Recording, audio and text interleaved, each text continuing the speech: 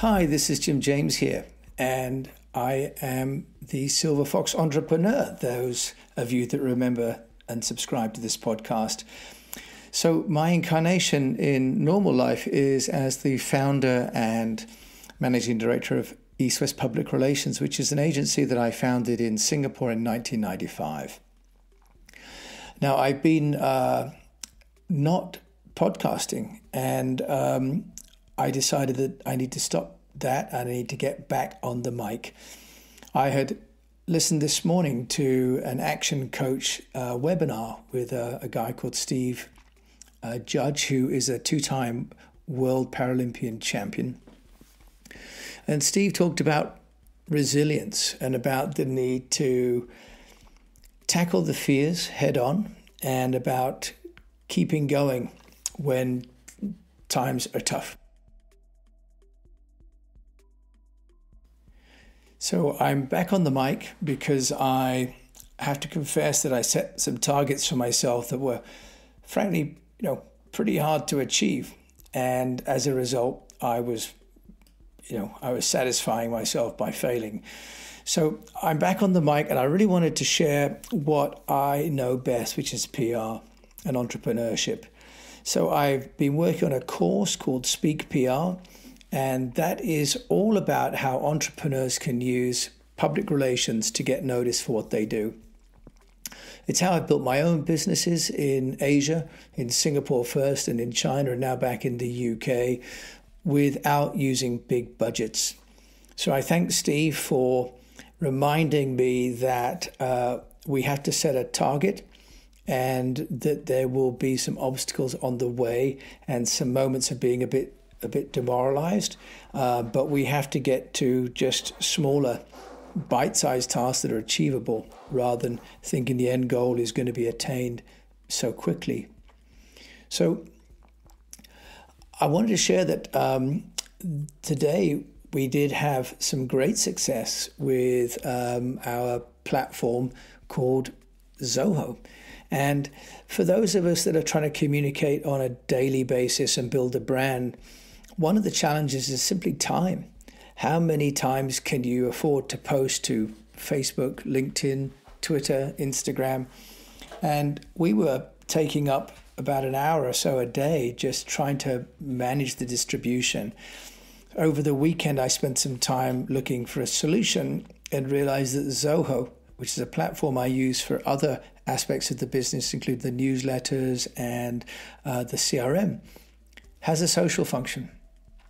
And so Rob Oakley, who works with me, and I have been looking at that. And today, within about an hour and a half, we were able to log in and connect our 5 social media accounts directly using the ZOHO Social. It really is a remarkably simple and comprehensive platform. Even I can do it. And so what we've done is we've now been able to take content and schedule content to go out over the next 2 weeks to those 5 platforms. We enter them as blog posts on our website, which is also hosted by ZOHO, and the software in ZOHO Social will automatically post them either by scheduling, or we can allow the software to schedule when they're most likely to be read, or just put them in a queue. This is transformative because it means that we can still reach out to the people that we need to talk to, but it won't take very long. So to give you an idea, we've got some 1,200 people on our Facebook. We've got a page and a group. I've got some 6,000 followers on LinkedIn, and we've got now 600 people on our LinkedIn page as well, or group as well. And then we've also got Twitter, some 600 people. So along with our newsletter, we've got the best part of maybe 8,000 to 9,000 people that a one-man army like me has over the last 25 years met and has been in contact with and who have stayed in touch. So what this means is that even small companies like ours, as long as we keep hold of the people that contact us have an amazing opportunity to use this tool set. And there are others like HubSpot and Buzzsprout. There are lots of them out, and we've got them listed on our technology applications directory, which is on our website. As entrepreneurs, we can use this technology in a way that puts us on an equal footing with big companies. And this afternoon, I had a phone call from an old friend called Tim Charlton, who publishes media in Asia. And Tim and I met each other back in about 96, 97. He's publishing trade publications in power and gas and finance. And he told me that Haymarket have just announced that they are closing two of their big titles. One is called Finance Asia.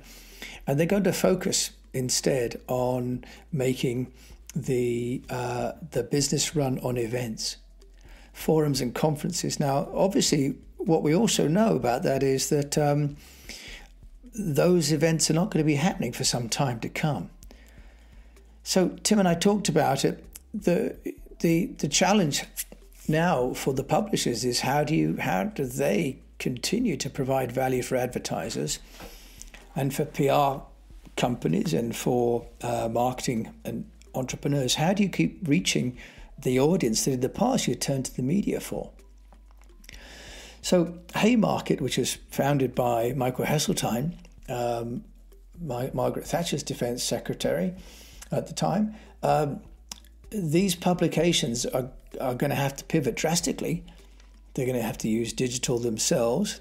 But what it means is that they're not going to have necessarily the monopoly on contact to those people that in the past just subscribed to their publications. Now, obviously, for people like Tim, he's got to make decisions about the staff that he's got, the sales team that run the ads, the journalists, there's all the printers and so on. There's a whole supply chain involved in producing a publication. And some of these people are going to have to go in the same way that we saw in the move to print some years ago, 5-6 years ago. So there's a report that came out from McKinsey this week that talks about how coronavirus is really going to be a catalyst for change.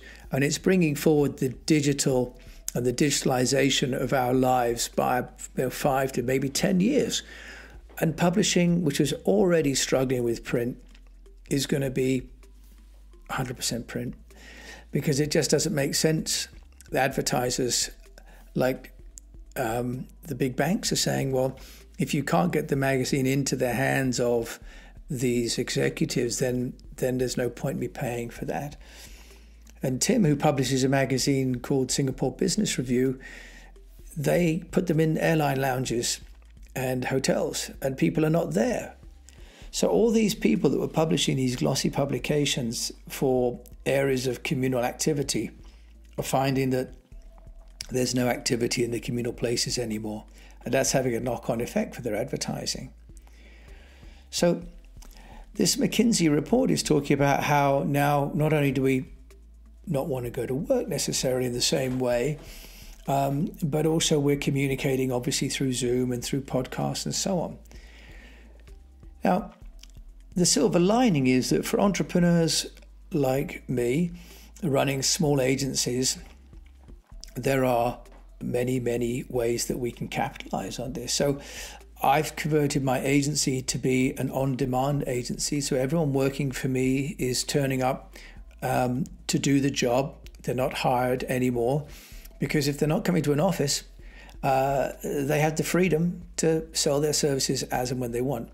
In fact, this is a model I've adopted nearly 4 years ago because when I was running the business in China, the traffic and the congestion and the price of housing in Beijing was so high that it meant that young people didn't want to travel to work. So it became inevitable, even before coronavirus, that this was going to be a way to go.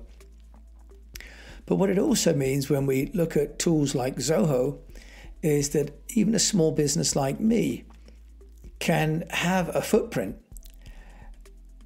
of a scale of a big company because it's no longer about paying $5,000-$6,000 for an advert. It's about how much compelling content that I can produce and share.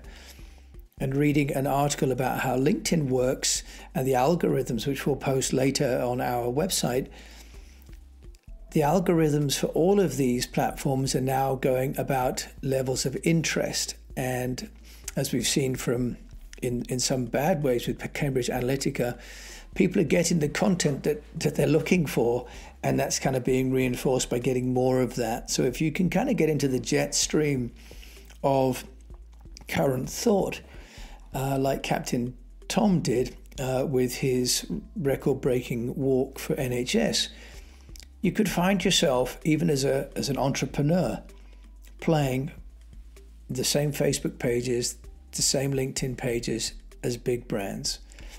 So I started my day with Steve Judge talking about the physical obstacles he overcame to get to his goal and his goals. And it reminded me that one of my goals was to share my knowledge through the podcast with entrepreneurs on how to get noticed for free. So I'm getting back on the bike. I'm going to be a bit wobbly at the beginning, probably not that quick, and I'm going to be out of breath from time to time, but I'm determined to get fitter and get better at this. So I hope this provides some valuable insight for you and that you find it some use. And then next, we have the opportunity that is presented by COVID, which is that for entrepreneurs around the world, you can use our Speak PR methodology, which we have on our website, and I'll go into over the coming weeks and months, which is a 5-stage methodology that you can use to get noticed for free. So thanks so much for listening. And if you have enjoyed this, then please subscribe and share it with other entrepreneurs that you think would like to get some tools and some tips and some company from a fellow entrepreneur on the journey to getting noticed. Stay safe, stay profitable, and keep communicating.